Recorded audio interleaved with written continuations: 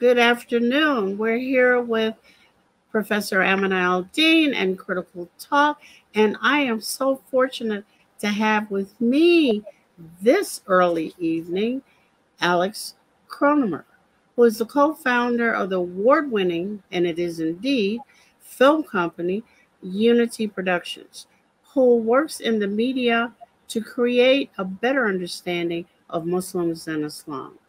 UPF films have been translated into several languages and have been seen by over 200 million people worldwide.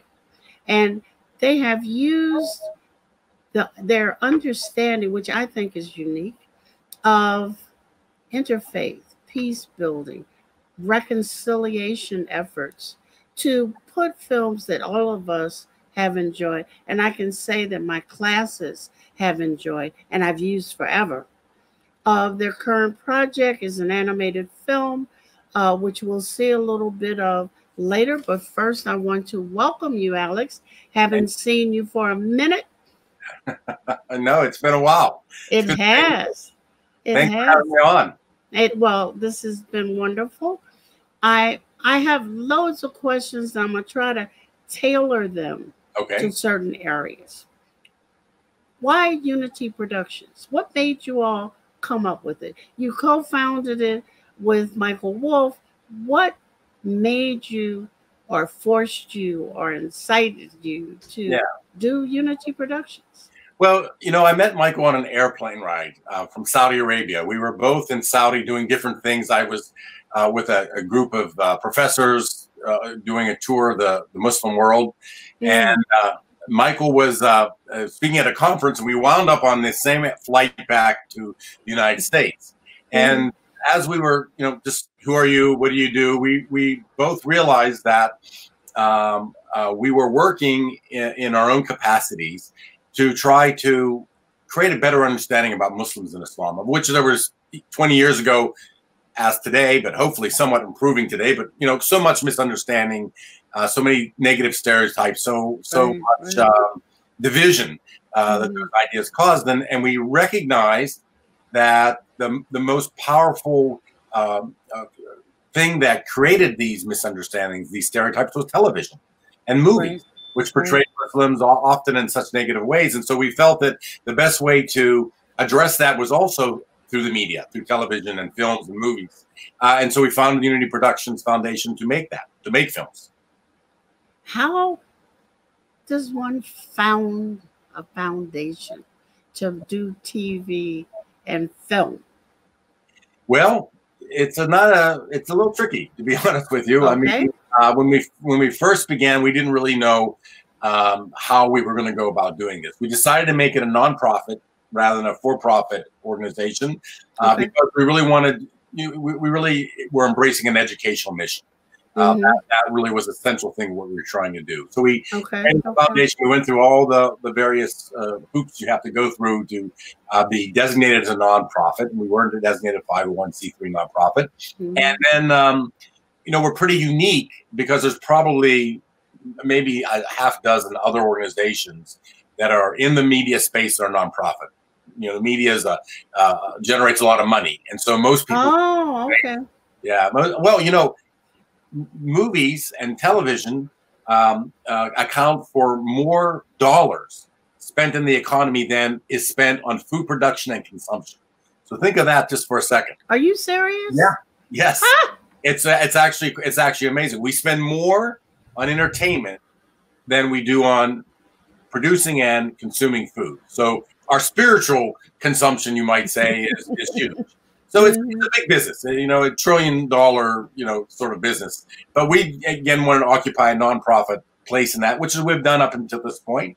You know, so all of our films, we've had some theatrical releases, but generally they go to public television, PBS, and then on to various educational outlets. And as you said in the introduction, they're used widely for interfaith, peace building, conflict resolution, and reconciliation efforts around the world. Let me back you up a little. But you got to have some money. Yes. How does one raise the money for a TV show? Yeah, good question. So, I mean, typically you either have again, a network television that pays for a show, or you find investors if it's for a movie. In our case, we have gone to numerous foundations Okay. that have given us money over the years. Places like the Carnegie Corporation, the Corporation of Public Broadcasting, many others. Other sources are individuals. We solicit money from individual folks. We have probably in the 20 years that we've been in business, we probably had maybe 20,000 different individuals who have donated money, and then family foundations as well. So those are kind of the three major areas where we get our money. There's some return from the selling the films, which goes back to, since we're not a profit, any profits go back to the company. And so that also makes up some portion of our budgets. So you see now we're live streaming to Facebook and hopefully YouTube and wherever else things go, which is very different than when you started. Also, and we'll get into that in a hot minute, the making of movies is different. Yeah. You're entertaining animation. I mean, everything is changing. So I'm wondering, how do you guys keep up? And then I want to quickly go to idea production. Yeah. Well, the barriers of entry to filmmaking, to putting out content, of course, has almost disappeared. When I first started, when we made our first project, the barriers of entry were very high, because the cost of creating film, I mean, this is pre-cell phones, pre-digital. Our first film, Muhammad Legacy, was done in the old-fashioned analog way. And that... You want to explain what analog is? So analog was back in the days when you would take actual film. Each canister held about 10 minutes of film. You would shoot on a canister. You would then have to take that, handle that in a special way. It would have to be developed and so forth. It was very laborious, time-consuming, and every 10 minutes of film cost about $20,000 just to process the film, just to take care of it. It was every 10 minutes, about... it was about $200 per minute. That's what it costs to do that. Very expensive. My goodness. Very expensive. Yeah. So the barriers were, you had to have a lot of money going into this. Whereas now with digital production, that cost is 1/10. You're even doing good. Okay, but explain what does digital production look like? Yeah. So digital production is, so instead of having that canister, every 10 minutes you got to change it and handle it in very special ways. By canister, you mean that round thing of film? Exactly. So that old picture you would see. Okay. You have to take that. You have to put it into a black bag, open it up so no light could get in, get the film out, put in new film, and then that film had to be kept at a certain temperature. It was very laborious. Well, now, of course, all we do is we have literally a little thumb drive. We stick a thumb drive into a camera. We can shoot for hours and hours and hours. And then you take out that thumb drive, you download it into your computer, and there's all your material ready to edit. It doesn't have to be treated. It doesn't have to be developed. It's right there. That evening, you can begin editing your film. And of course, with these little devices right now, everybody is a filmmaker, right? Everyone can shoot video. Can edit. Not good film all the time, but on YouTube or whatever, and have immediate audiences. So there's no, but you were raising a question about ideas and story making. So one of the virtues, you might say, of those barriers were only the best ideas ever got out there. They were so expensive. Now we suffer from so much content that it's overwhelming, and much of that content isn't good. It's misleading, and some of it is actually harmful. That's the challenge of our time right now. Is the fact that there is nobody who is putting up. There's no gatekeepers anymore. Because there used to be ratings for actual movies, but there's no rating online. Okay. So in the digital world. So since the digital world, you want to hear a mind-blowing statistic. All right. Okay. So before 1900, right? The amount of knowledge that existed in the world, right, doubled every 500 years. So starting, year one till 1900, every 500 years, knowledge doubled, right? Then beginning in 1900, knowledge began doubling every 50 years or so. Today, knowledge, the amount of knowledge that exists doubles every 8 days. Just think about That's that. why I can't keep up. I needed to know why. Now, now Now I know why. So it's impossible to keep up. It's so, as I say, we suffer now from so much content that it's hard to find good content, accurate. It is excellent. So when you are thinking, how I don't know if you all still do storyboards or I learned about storyboards the hard way, and then I learned very quickly that I couldn't make one. But do you still do storyboards? Sure. Yeah. So when when people think of filmmaking and filming, they generally think of lights, camera, action. You think of the camera, the cameraman, actors running around. Yeah. But a film project typically takes about 18 months from the minute you press go to the minute you finish. 18 months, right? In that 18 months, maybe 3 weeks, maybe 4 weeks is the filming. The rest of it is at the back end. There's a few months of what they call post-production, which is the editing, but most of it is upfront. Is what happens in the planning. Because if you think about any movie you've ever seen, right? Any movie. Okay. Every single the camera goes into the room. Everything that's in that room, somebody had to think, what does this room look like? What's going to be in this room? What's the characters going to be wearing? What's the lighting? What's the angles? What time? You have to think through all that stuff. It takes very careful planning. And so, yes, you storyboard it. You write very detailed notes. Scripts get taken apart and handed out to different art departments and costuming departments and makeup departments. All of them contribute to figuring out. Yeah, and that's what I'm going to talk to you about in a little bit. But how have you decided what to do?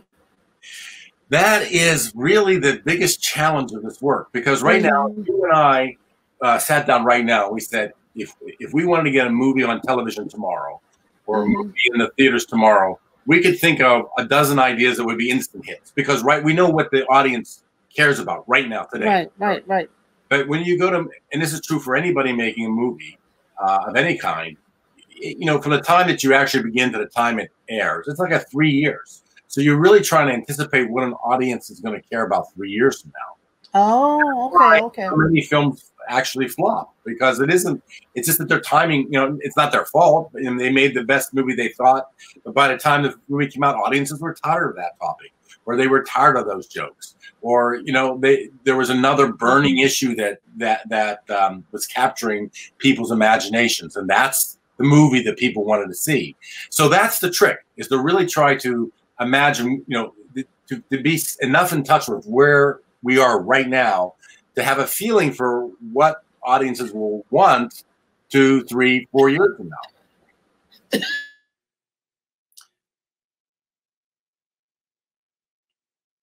So take, for example, right now we have we're still in a pandemic. Yeah. A very confusing one, because she won't just come in and then leave.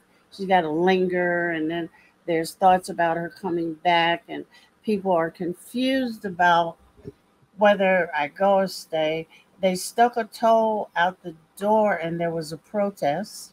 Yeah. Then there was defund the police. So that's my idea.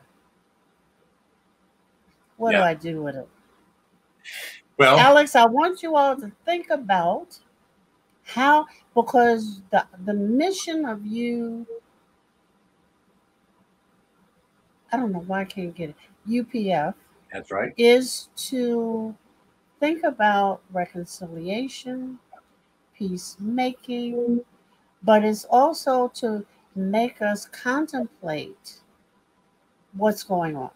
Yeah. We want to talk about Muslims in interaction, sometimes about Muslims, period. Uh, but now I want us to talk about us and our thoughts about what's going on now. Right. How do I make a movie? Well, okay. So I didn't tell you I was going to ask you that. you didn't. I didn't know for a film here. Uh-huh. Now and it's live. We're on the spot. Well, look. Yeah. Here's the thing. Here's the challenge. There are a lot of great concepts out there. You've actually just mentioned a few concepts. You're like, a pandemic, the protests, striving for racial justice, Right. all of these things. These are ideas or concepts. Right. What's required is a story. What is the story?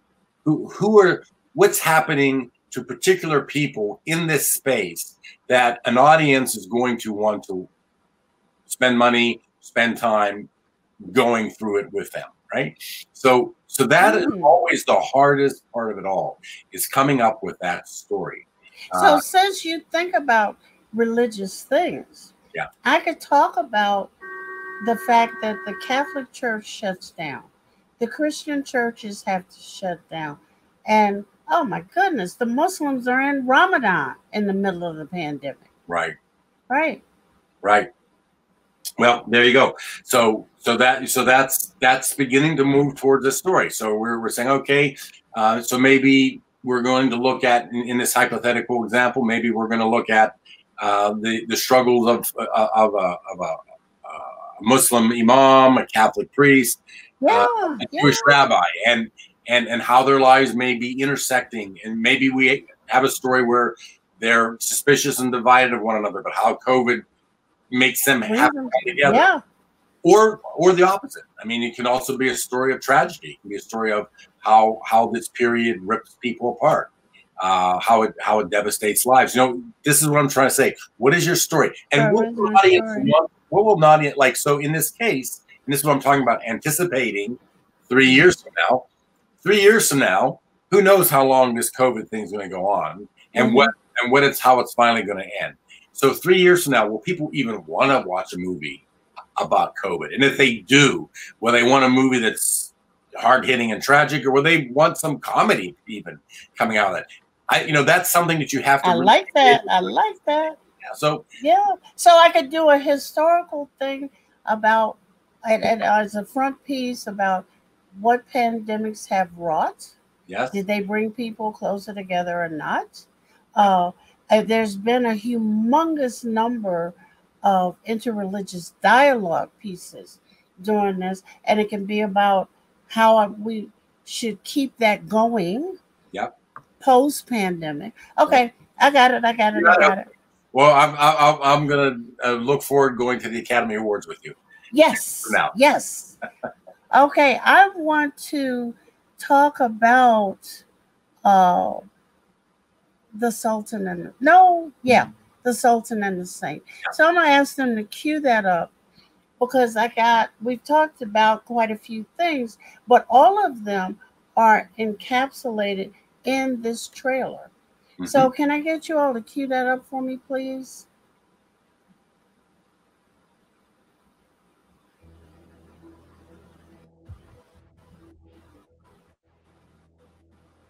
It is the height of crusade. Muslims and Christians have been fighting one another in a war that has raged 120 years. Turn it up a little bit. St. Francis of Assisi and the Sultan of Egypt, Muhammad al-Kamil, nephew of the famous Salah ad-Din, defy their angry times and human nature itself to cross the bloody battle lines and meet in peace. But will it make a difference? How does anyone stop the violence in a seemingly endless conflict?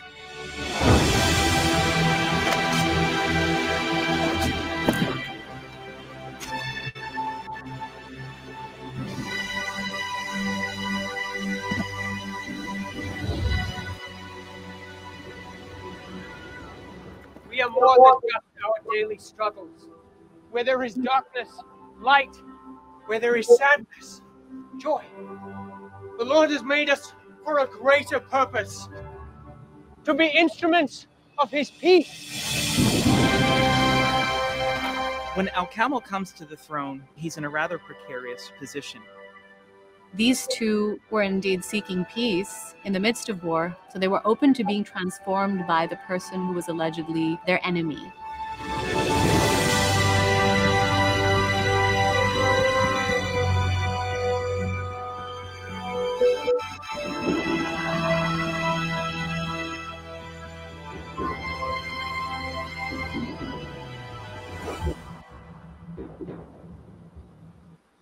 Now, needless to say, I have 5,000 questions. First, how do you choose a casting director? Good question. Well, I mean, a casting director is as good as their clientele. In other words, casting directors represent various actors, and so you're pulling from that pool of actors. There are huge companies and there are smaller ones. So we chose one. The film that we made, by the way, everything you saw, the castle, the streets of Assisi, all that was entirely filmed in Baltimore. We created sets for all those scenes. So we wanted to make it a local. I'm in the Baltimore area. We wanted to make it a local production. So we worked with a local casting director, and all the talent in the film was drawn really in this tri-state area of Maryland. And so you got people to put on turbans and get dirty and look like they have been fighting, and they ran down the street with torches. Yeah, well, get out of here. Well, the best part about that is, there's a lot of reenactors. I'm sure around the country, but in this area in particular, there's a lot of people who reenact Renaissance period, and they have. We just put out a call. We got for our big battle. We have a big battle scene in the film. And we had like 300 people show up, all with their armor, everything ready to go. And so we had this. Ready to go. Yeah, we had this huge battle scene we were able to stage because we had all the actors really come to us. So how does a script get written? Yeah, so the Sultan is saying I wrote that script. That was a script that went through 40 revisions, literally 40 revisions. So again, you're coming up with a story, and you're trying to figure out what the story is and what the characters are, and you write a draft of that. And then you go back, and I'm good friends with I'm sure you know him, the calligrapher Mohammad Zakaria. I do. Is he still around? He is still around. Oh my goodness, I gotta call him. Okay, go ahead. Go ahead. Okay. But I remember he once told me about his artistic process. He said he'll make a piece of calligraphy and he'd put it in a drawer, and then he'd take it out a few days later, and his expression, and it would laugh at him. Meaning he would see all its flaws, and then he would work on it, and he'd put it away again, and he'd pull it out another few days, and it would laugh at him again. And he would go through this process until finally, when he pulled it out, it didn't laugh at him anymore. It was getting to be good, and that's the script writing. You write it, and you go back, and all this dialogue's very wooden. The scene suddenly doesn't seem very believable, or you realize there needs to be another scene in here. You work on that, and you just keep going back and forth over and over again. At some point, at least in my process, I let the script go out to the world. I have numerous people read it. I give feedback, commentary, criticism, and I try to digest that and use that to improve the product, and until it finally gets to a point where it's not laughing anymore. It's like it's serious, and then that's when you're kind of ready. So the part where the man holds up his hand and there's blood on it, is that in the script, or is that something added after the script? Yeah, that's in the script. Yeah, that's in the script. So, what's happening in that scene is that particular character is one of the people who's become a follower of Francis. And we were trying to show that when Francis was coming into great influence, people of the time were getting sick of war. There was a lot of war. And so that character is meant to be kind of like somebody who's suffering from PTSD. He's been in the war, and that blood is not real. He's imagining it. He's sort of, he's given a couple of lines, and he sees it, and he's like staring at it, and he hears Francis preaching outside, and when he looks again, his hand, the blood isn't there anymore. So it's kind of like we were trying to demonstrate the psychological impact that Francis's teachings were having on him, this young man who had been knowing nothing but war, and how he ends up following him. Well, let's talk for a hot minute. Who is Francis of Assisi? Yeah, so Francis of Assisi, he lived in the year 1200. He was a friar, which was sort of a monk in a way, and he ended up at a time when the Catholic Church was very, was fighting crusades, not just against Muslims and Jews, but against other Christians. Right. It was a period of a very warlike period in Catholic history. This was the person who said, "This is not the teachings of Jesus Christ. Teachings of Jesus Christ are peace." And so he kind of did a number of things in that direction, including, and that's what our story's about, he went to Egypt where the Crusades were being actively fought. And he crossed the battle lines and he met with the Sultan of Egypt to try to arrive at some way of a peaceful interaction. And everyone expected the Sultan of Egypt to kill him, but he didn't. And in fact, not only did he not kill Francis, he treated him very well. Francis went back. There were still fighting and battles that went on, but then the Sultan had this very extreme act of mercy when he had the crusading army finally surrounded, some 20,000, 30,000 men. Easily could have let them die. He let them go back to Europe. And these men kind of carried this news that, hey, Muslims aren't so bad. I mean, look what they did for us. And that really is what started the ending of the Crusades. It was suddenly kind of like this this news that got out that made people feel less eager to go off to and fight the infidel. And so it all kind of started with Francis making that journey. So that's what that particular movie's about. And by the way, I don't like to brag here, but that film was nominated for an Emmy Award. So it's a very. I know. I was over here clapping because it is so real, and the most people have gotten prior to that is, what was that? Robin Hood. Yeah. And you get a back snapshot of the Crusades. Well, I'll tell you one little thing about Robin Hood. Our costumes, we got many of our costumes from movies. One of them was Robin Hood and The Gladiator. So a number of our costumes came from those movies. You're kidding. Yeah, so we had a big giant truck bring them from California, from Los Angeles to Baltimore. Costuming and the fact that there are people who know so much about different periods in history and what the people must have worn, right? And they don't forget and put metal in this or zippers and that when they hadn't invented the zipper yet. Yeah, right. Let's look at another movie. We can take them at random, except for the newest one, which I want to leave till last. Okay. Cue me up. Well, why don't we do Prince Among Slaves next?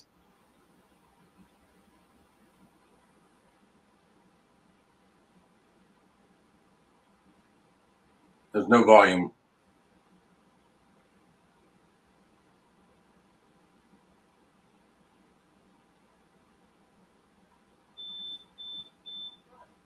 Need volume. Must be having technical difficulties with that one. Well, while we're getting that queued up, I can tell you a little bit about the background of that one. Please. Looks like he's got it. Okay, let's start from the beginning. There we go. Prince Among Slaves, a 60-minute documentary, tells the story of an African prince who was enslaved in Mississippi in the late 18th century.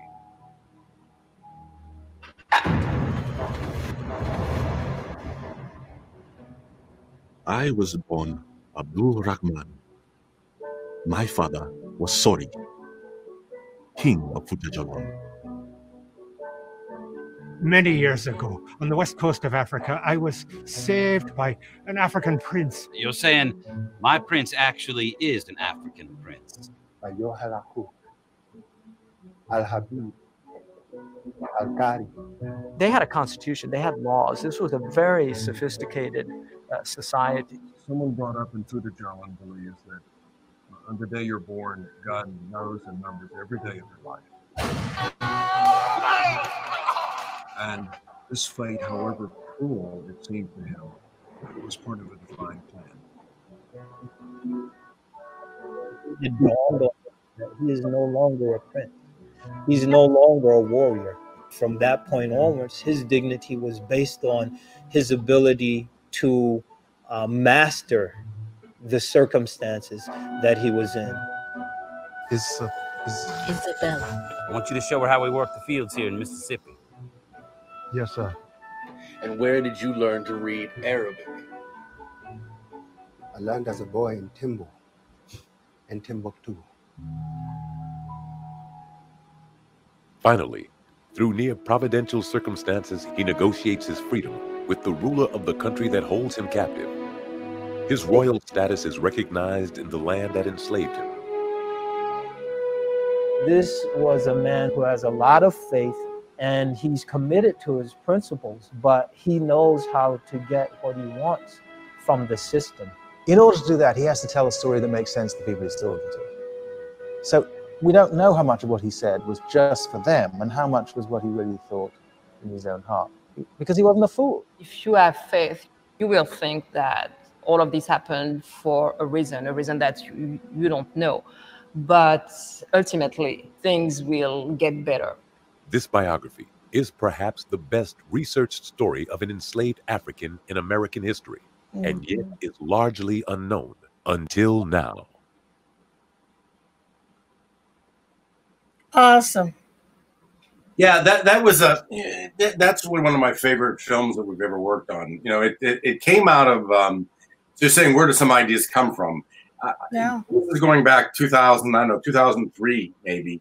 I was there was this book written, had just come out, and there was a great amount of press and discussion about it. It was about Lincoln's spiritual life, right? And it just suddenly struck me that, you know, something that we've never thought about, at least I never thought about, was me either. What was the spiritual life of the enslaved Africans, right?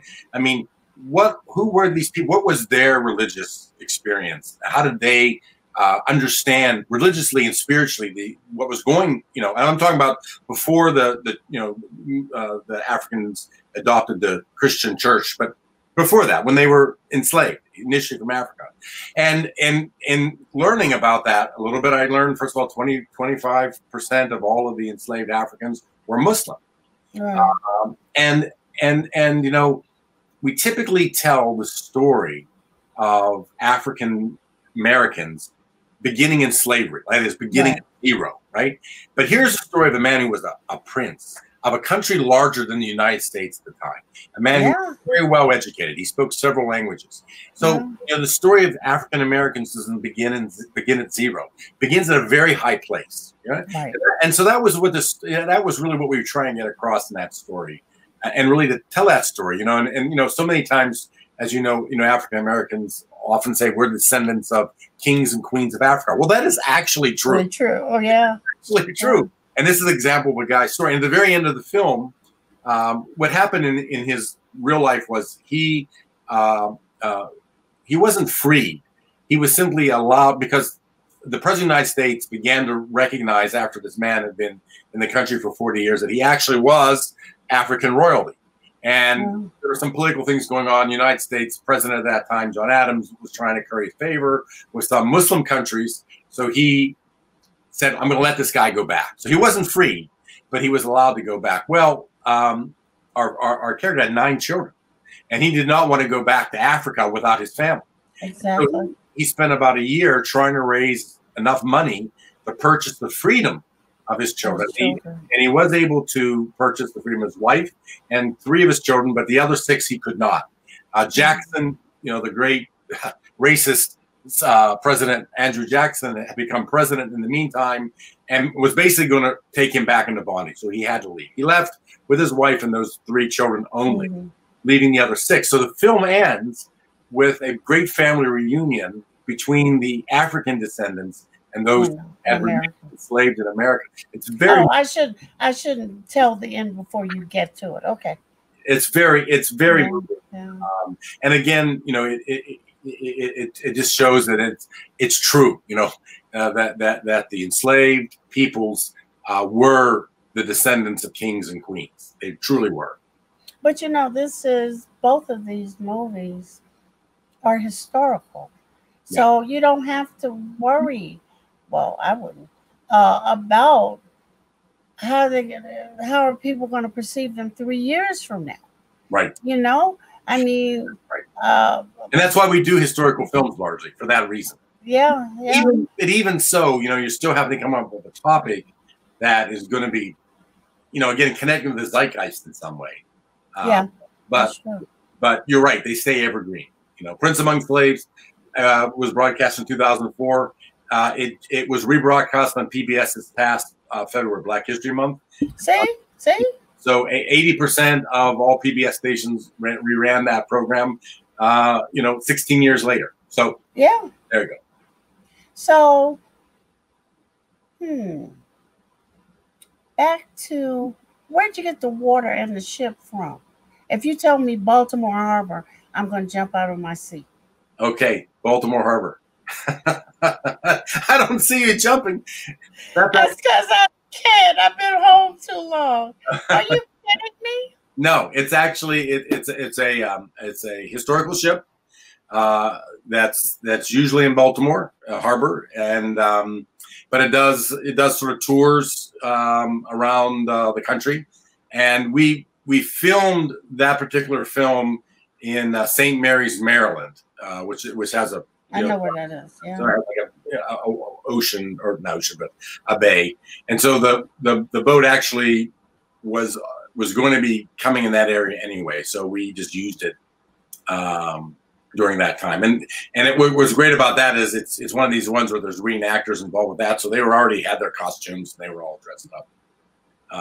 So that in itself is phenomenal. And I do know St. Mary's Bay. I used to take my kids down there because they have Osprey. Yeah.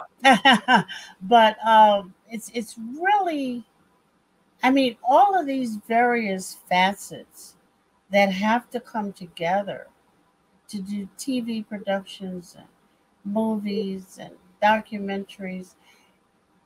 I know that there's some students listening. Where should they start? Well, you know, it's interesting you should ask that. We just had a webinar, by the way, for your audience. If you go to UPF.TV, that's Unity Productions Foundation.television TV, you're able to, by the way, stream any of our films that we're talking about. And also, since the COVID began, we've been doing enrichment programs, in essence, webinars, knowing that people are cooped up, knowing that people need and not wanting to take 3 years to produce something. We've been doing these, you know, like we're doing now, like sort of these little webinars. And we just did one 2 days ago about how to get into the film business. We had a few documentary filmmakers and somebody who works on television programs, an editor, talking about their experiences. But the bottom line, the real bottom line is, this is a career that is really about doing rather than learning. You know what I'm saying? Yeah. You can go to school for it, but the real way of doing this job is to begin working at it. And it's one of these jobs where you even if you have the best education from the best school, you're going to start out at the bottom. That's just how it works.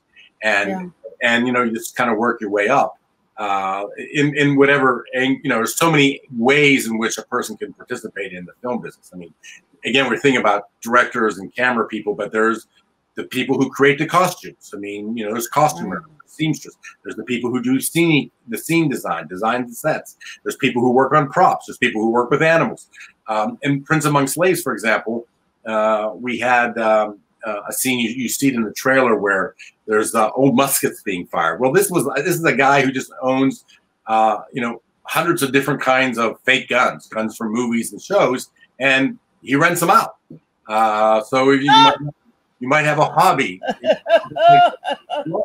No, but I'm just saying, that's great. So there's so many ways, you know, like if you stay at the end of a movie and you watch those credits, everybody you see there did something, you know. And so there's so many ways of being part of a film, not just lights, camera, action, but composing the music, doing sound effects. I mean, I could go on and on. There's just, you know, it's a myriad of jobs. If you're really interested in film, you can do it. But there's also myriad. I'm just hearing cha-ching, cha-ching, cha-ching. You know, as you're hiring people on, I was thinking about when we got all those shutdown orders. Yeah. Oh my God, what's happening to all the artists? What's happening to the actors and actresses? They're in trouble. Yeah, the way the government support worked is if they could prove that they were, you know, they lost their job due to COVID, they could collect unemployment. But if, like many gig workers, they were on their way to a job that just said, okay, we can't start yet, they're not eligible. Particularly the world of independent film is really suffering. By the way, I saw a question come in on your little chat board. They're asking if we have internships or jobs who want to pursue the career. Under normal years, we do.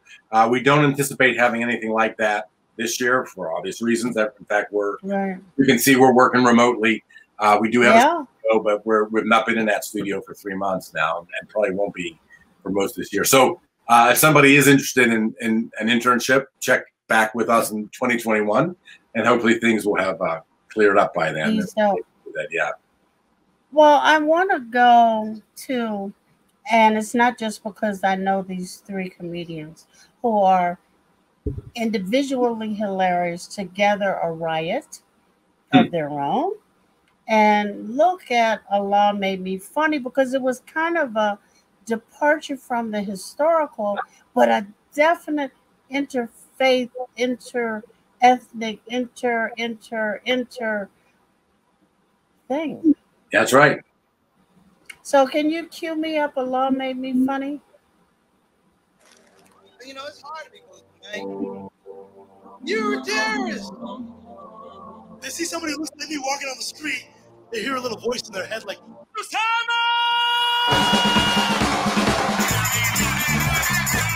that's Osama bin Laden. He's like the Muslim Tupac. They can't find this guy, but he releases a DVD every month and a half. The only thing worse than that is the moment I have to get on the plane.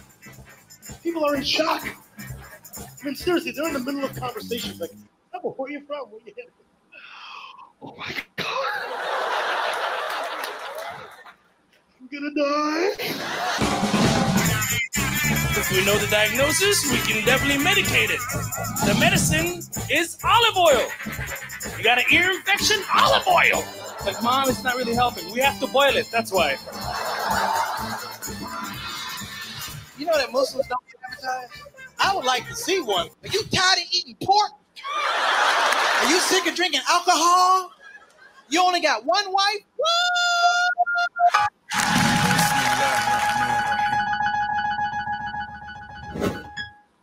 The United States is scared of two things: black people and Muslims. I got the best of both worlds. Olive oil. You have no. You have no shame. Of course, everybody's real nice to me once the plane safely lands.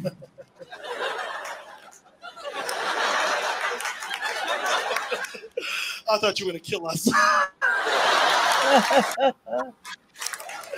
I'm sorry about that. Remember when he got up to go to the bathroom? I was going to stab you.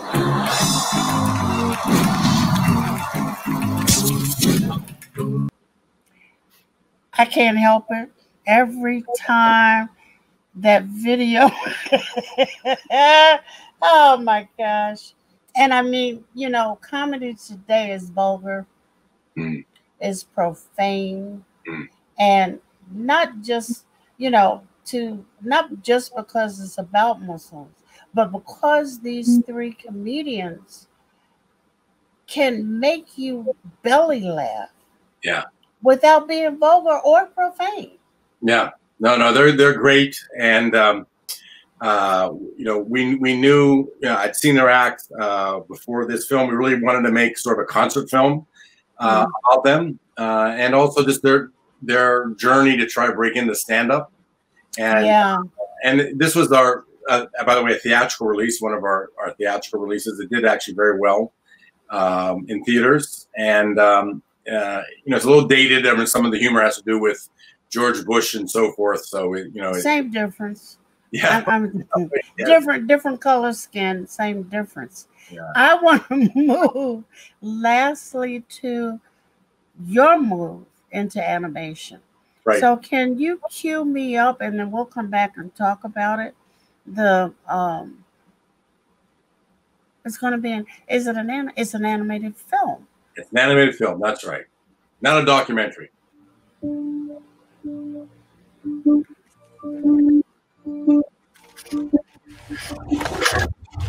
The world is full of signs that we often do not see.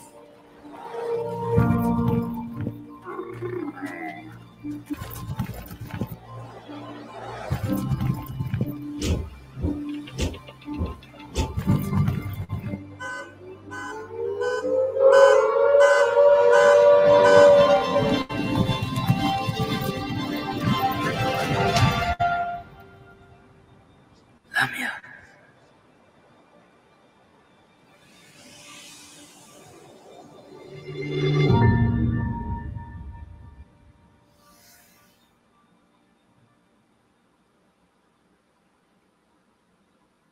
Okay, I hope we've whetted a lot of appetite with that little piece. Now, hurry up and finish. Anyway, tell me about the move into animation. Yeah, so so this film comes out of again, you know, we're talking about thinking about what an audience may care about. So a few years ago, 3-4 years ago, when we were finishing up The Sultan and the Saint, we we're looking for our next project. And big in the news at that time was the Syrian refugee crisis. Of course, that terrible humanitarian disaster is still going on today. Exactly. And we wanted to do something about that, but you know what? I wasn't sure what we could do. In the meantime, another whole track we were pursuing and thinking was doing some kind of film on Rumi. Rumi is the best-selling poet in America that no one knows is Muslim, right? And so we thought a story about Rumi would be good, but again, weren't sure how we would go about that. Well, as those two separate ideas were kind of bouncing around, I came across an article about a group of Syrian refugees living in Europe somewhere, some terrible refugee camp in Europe, where they had created a makeshift library. They brought books with them from their homes, and they were doing reading groups. And one of the people they were reading was Rumi. Now, I know enough about Rumi. You know, I've gone to weddings where his love poetry is read. And I thought, well, what on earth could these refugees find in Rumi? And I did a little research and found out that Rumi was also a refugee. When he was a boy, he was fleeing the Mongols. And for 7 years, he was a displaced person. And then so this idea came that, you know, maybe he was writing for these same refugees out of his experience.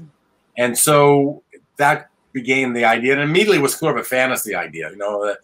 So this one thing led to another, and, you know, we just had this vision of this young 12-year-old girl named Lamia. And her name's Lamia because one of the first, in doing the research, I was talking to some Syrian refugee children, and the first person I spoke to was a girl named Lamia. And so it kind of stayed with me. But she's a 12-year-old girl fleeing the violence of her country. She's given a book of poetry, of Rumi's poetry, that becomes a magical gateway where she can meet the young Rumi when he was a boy fleeing the violence of his time. And together in sort of a dream world, she helps him write the poem that 800 years later saves her life.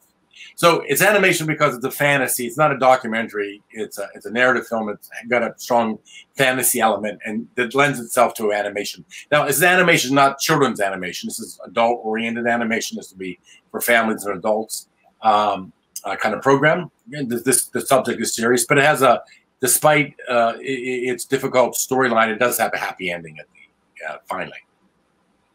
Okay, well, leave me hanging, won't you? Let me say that this has been the fastest 50 minutes, and I'll call you later. I mean, it's just amazing. And you know what I would like to ask you to do? Sure. You know you can ask me anything. Huh? You know you can ask me anything. I'll be happy. I know, but I'm not going shoe shopping this time. What I want is movie review. Okay. You know, one of the things that has come up is all of us being shut in. We've been forced to, what is it, Amazon Prime, Hulu, Netflix. Right. And we're not able to even tell the difference, but something is happening behind the scenes. Yeah. Because some are carrying one kind of thing, others are carrying another kind of thing. Yeah. And I want to know if they're pushing PBS and some of the things I love out. But I will save that for next time. All right. This is Amina Al-Din with Critical Talk with Alex Kronemer. And I want to thank you, and I will talk to you shortly. All right. Thank you. Thanks, Take care. Bye. Bye-bye.